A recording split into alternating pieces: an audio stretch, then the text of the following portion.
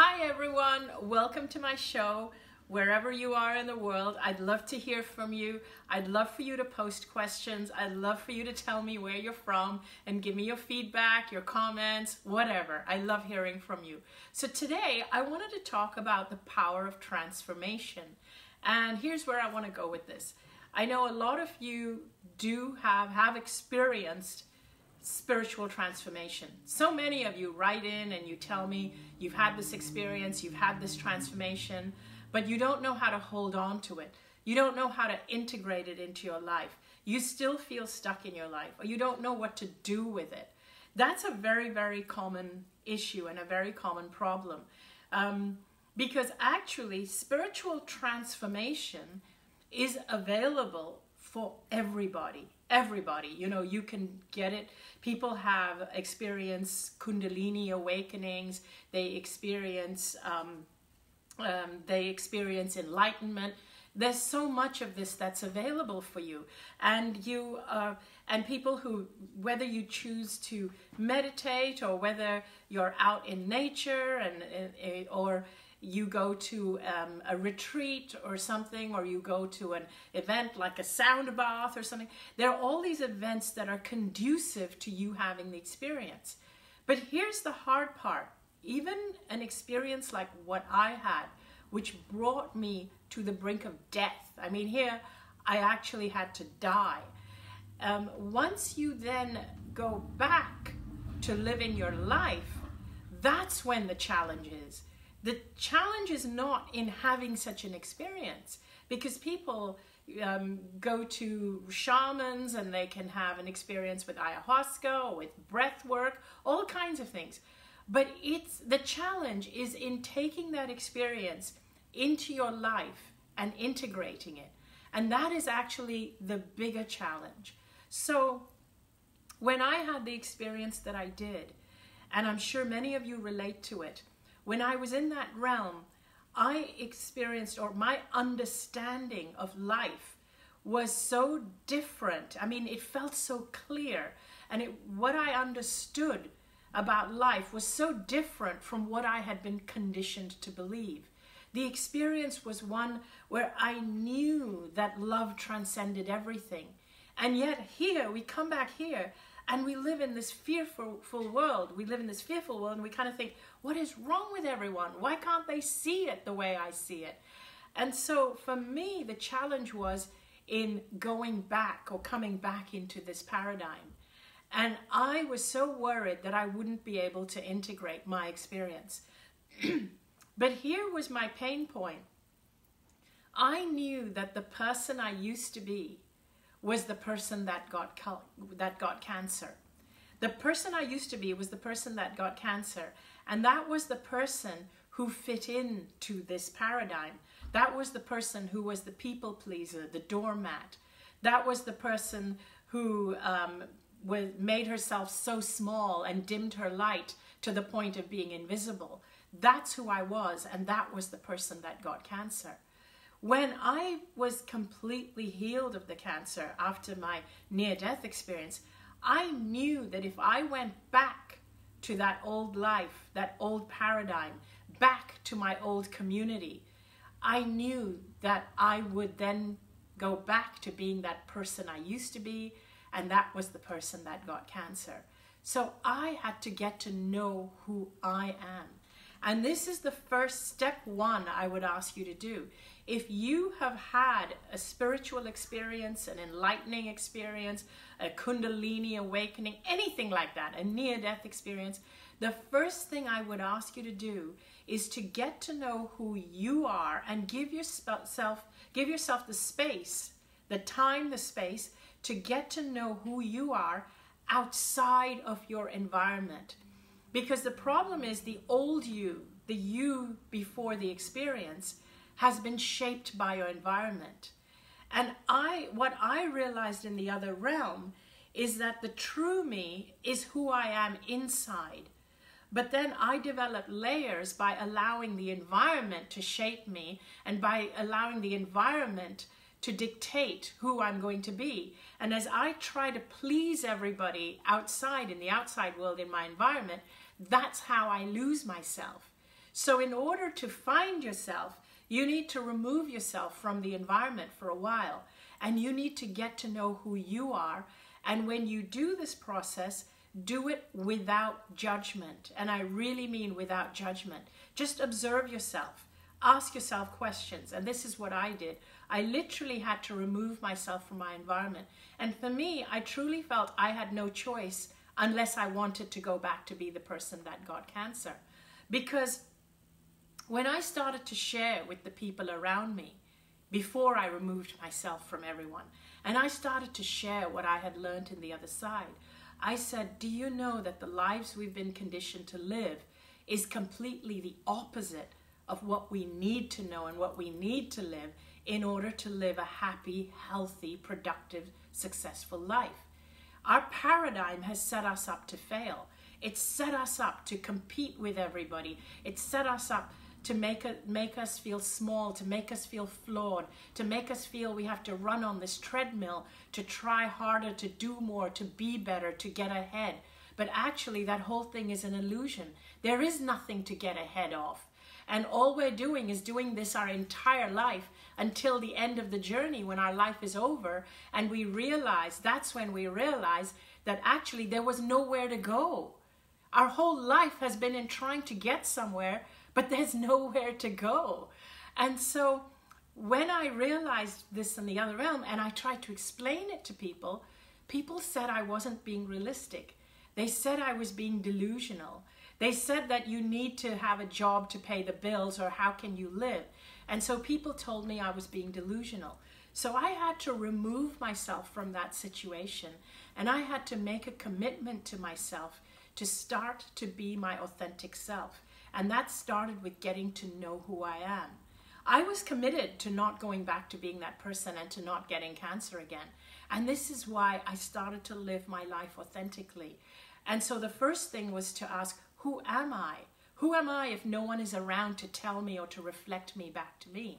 What are my likes? What are my dislikes? What are my loves? What are my passions? What are my fears? These are the kinds of questions I started to ask myself. If I could be doing anything I want and had no fear, what would it be? Those are the kinds of questions that really got deep into who I am. And I decided to honor those things. And as I started to live them, the second question I would ask myself is, what am I doing or what have I taken on that is not me? In other words, what do I keep saying yes to that I wish I could say no to? And even if you can't say no to them right away, maybe you have commitments and you want to honor the commitments, it's important to know what those things are. So at least you know, okay, this is not me, but I'm doing it. I'm doing it as a favor, but this is not what I'd normally like to do. This is not who I am.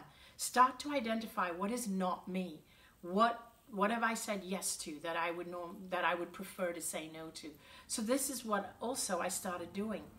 And I started writing and I started digging deep.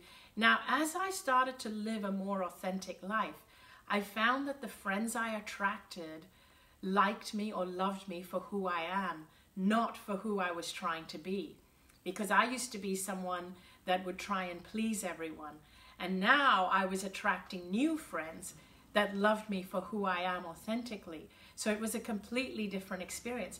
And my life started to unfold in miraculous ways. I just had to stick to it and make this commitment to myself. And I saw how my story went viral and Wayne Dyer discovered my story. And then I started living a life which I could never even have dreamed of or even imagined.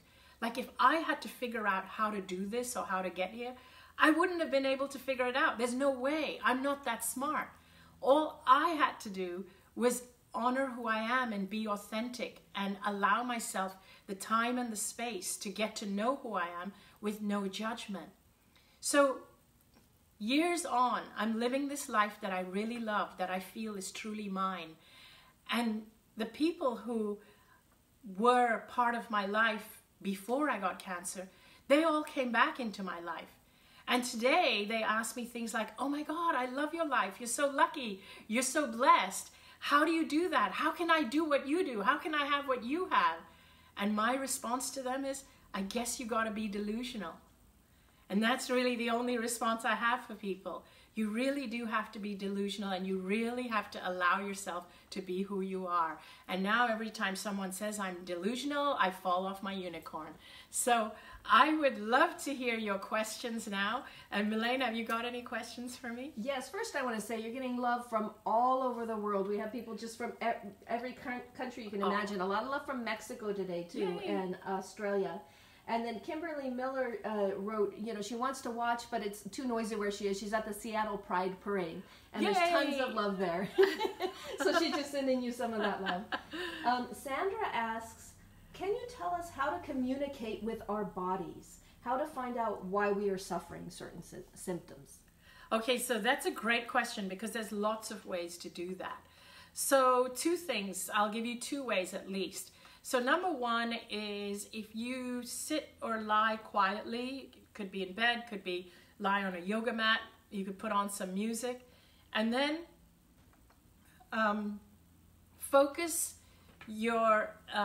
put your focus on wherever in your body that you have discomfort. Like if there's a certain part of your body that you have discomfort, put your focus there. Whether it's an organ or just an area of your body or a limb or muscle or whatever. And then, and this is specifically for things like discomforts and illnesses that haven't come as a result of a fall or banging into something.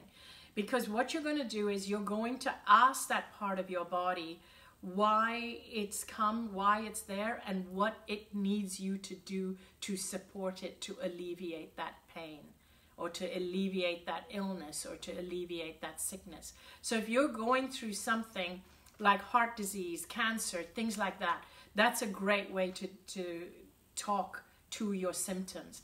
Ask your symptoms, what do you need me to do to support you? Why are you here? What have you come to tell me? I don't want you to ask, what have you come to teach me? But I prefer, at least for me, I prefer asking, what have you come to tell me? What is your message? So try that and lie with it for 20 minutes, half an hour, and just see what comes to your mind. So that's one way I would do it. And as soon as you come out of it, as soon as you get insights, write them down right away. Now here's another way that I like to do it, is that I like to visualize myself, and this is not necessarily like taking 30 minutes or anything. Just do this right now. Visualize yourself as if you are just a body of energy, which is what you are. Even though all you can see is your physical body, in actuality, you are life force energy. You are chi, prana, whatever you want to call it. You are an embodiment of life force energy. When your life force energy is very strong, which is when you're happy, joyful, passionate, when things in your life are going great, your life force energy is running at full force, and it is like vibrant and violet. And even though you can't see it, when you walk into a room, people can feel your life force energy. Now, I want you to imagine yourself at full, vibrant life force energy. Now, every time something happens, like somebody makes you sad, disappointed, or you watch the news and something makes you angry or upset, every time something like that happens to affect you in some way, your life force energy goes down a little bit, and it goes down a little more, and down a little more. And so people who have depleted life force energy, in other words, people who feel drained, people who feel sick, what's happened with them is that things have happened. It could be bad relationships, fears, angers, anything. All these kinds of things contribute in bringing down that vibrant life force energy and just bringing it down a little more, a little more, a little more. And when it gets to the point where you're completely depleted, if you're not re-energizing yourself and you're completely depleted, believe me, you feel it.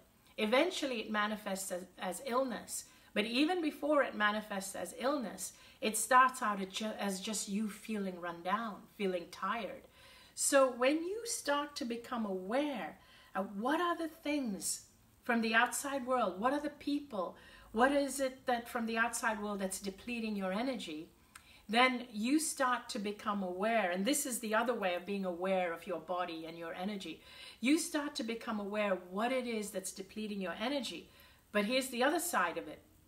You also have to become aware of what is charging your energy. And usually it's being with people you love. It's laughter. It's loving your work, being passionate about something. So be aware of those, because those charge your energy, and be aware of what depletes your energy. And one more thing just to watch out for, people who have trouble receiving, who are very good at giving and have trouble receiving, they're very good at depleting their energy, but not good at charging their energy. So be aware of that. If you're a giver, you need to learn to receive as well so that you can charge your energy. Brigitte says her son is asking, if in this world everything is happening as it's supposed to happen, do I have an individual personal free will? Is it even possible to improve myself? Yes, you do have free will. So here's the thing. What we have labeled as destiny, to me, our destiny is our highest calling. What I mean by that is that it is the intention which we came here to fulfill. So it is purely an intention, but we have the free will as to whether to fulfill our destiny or not. So you come here with this yearning to fulfill certain intentions that you had before you even came here. Those intentions, that is what we can call our destiny. But now you have the free will as to whether you want to fulfill those intentions or that destiny or not. So here's what prevents you from fulfilling it. Lack of self-love, fears. So these are the things that prevent you when you have low self-worth, low self-esteem, when you don't feel you're worthy or deserving, or when you, I guess things like that, anger, all these things can cause you to stray from your path.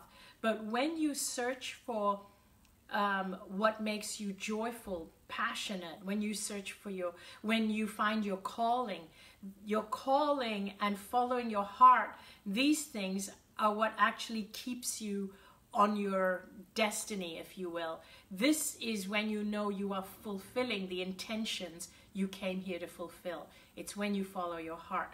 People ask me, whenever I say it's self-love, the more you love yourself, the easier it is to actually fulfill your calling, your destiny. And people say, but how do I love myself? Loving yourself and loving your life is one and the same thing. Feeling passion for your life is the same as loving yourself. Allowing yourself to receive good things is the same as loving yourself. Knowing that you're worthy and deserving is the same as loving yourself. Allowing yourself to charge your batteries, your energy, is loving yourself.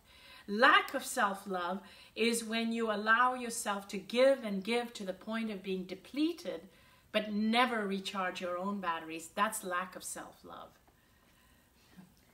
Rachel is asking, when people get a life-threatening illness and cross over, is it always or usually because they're out of alignment, or could they be leaving for other reasons? Lots of people seem to be passing over right now. They definitely would be leaving for other reasons. When people cross over, I don't actually believe they're out of alignment. I think everybody who crosses over is with alignment. There has to be, basically we all have to die at some point. And so if somebody crosses over after an illness, they did not lose the battle. It bothers me that our culture labels it as having lost the battle to cancer or lost the battle to whatever. They did not lose any battles. There are no battles to fight. Our illnesses are not wars to be won. It's our body communicating with us. And if somebody actually feels they can do more from the other side, then they haven't lost the battle. In fact, what if it's the other way around? What if the people who cross over are actually the ones who won? And we're the ones who've lost the battle because we're stuck here. Who's to say? So yeah, they haven't lost anything. They're actually, they've become beautiful guardian angels who look after us. So thank you for that question. Massimo has a very difficult decision to make and is wanting to receive guidance from the other realm. He doesn't want to make the wrong choice. Do you have any suggestions on how to tap into guidance from the other realm? Yes, it's actually very easy, and it's easier than you think. The only thing that gets in the way is our own self-doubt. So if you can suspend any self-doubt, then all you have to do is put yourself in a quiet space and just start calling on them and talking to them. And here's the thing. Anything that comes into your head that feels uplifting, that feels like, makes you feel good, that gives you goosebumps and makes you feel, oh my God, I resonate with this. That is your guidance. Anything that makes you feel doubtful, like who do you think you are, or this isn't true, all of that is not the guidance. That's your mind. That's your conditioning from this physical world. So I'm so happy you asked that question, because one of the problems I have with our current paradigm is that all these kinds of things which actually help us get in touch with who we are, people who are in tune with that, people who are sensitive, people who know this to be true, when we talk about it, very often we are the ones labeled as being out there or woo-woo or quacks. But in actuality, if you ask someone who's not in tune with all this, how's their life going for them? They're the ones who are lost and confused. And yet they think they're more plugged into reality than we are.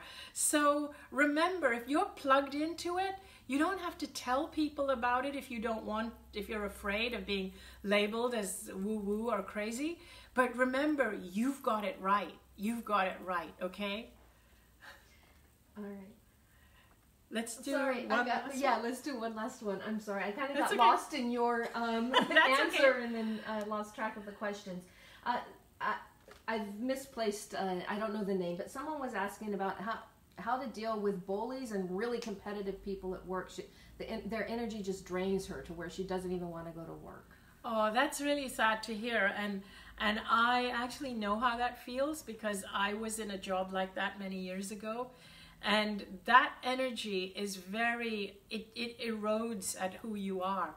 So there's a couple of things. Like, first of all, I honestly would consider looking for another job or speaking to someone within the organization who you think can help you or move you to a different department.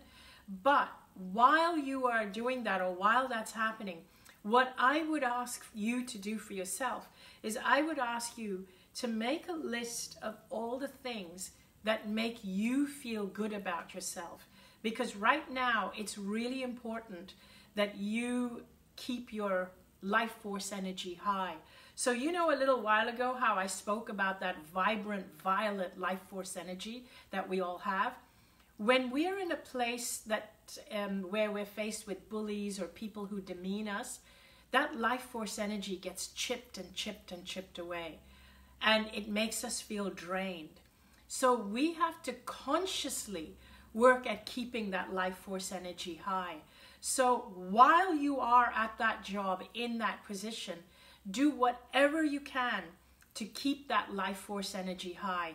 If it means spending your weekends with friends that love you, that make you laugh, or family members, if it means going out and having a joyful time, do whatever it takes to keep that life force energy high while you are dealing with this problem.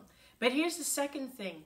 I do not want you to feel that this is something that you can put up with for the long term or the rest of your life. You need to love yourself enough to be able to do something to remove yourself from this situation. You need to have the courage to speak to someone within the organization. Speak out and say, this is how you're feeling. This is how you're being treated. If they don't remove you from this department, you can say you're going to report them to the authorities, whatever, government authorities, or that you're going to leave the job or something. But you need to take action. But while you're taking action, please uplift your energy. and also keep your eyes out for a new job, a new workplace. And as you start to put it out there that you're looking for somewhere new, and as you keep your energy uplifted, something will come along. These two actions in itself will trigger something to come along. Because remember, when your own energy is uplifted, you're actually on a higher frequency. And when you're on a higher frequency, you notice things, you attract things of that frequency. So you will see things change even when you do that for yourself. So thank you so much for that question. I love doing this, love all of you. I'm going to be doing quite a few more, and I know later this week I'll be speaking with Scarlett Lewis.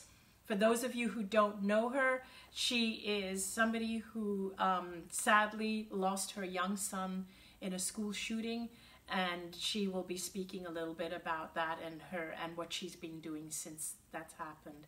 But thank you so much for tuning in.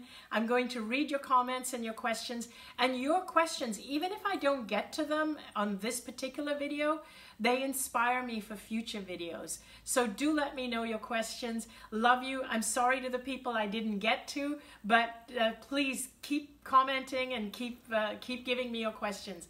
Thank you. Love you all. Have a great week. Bye.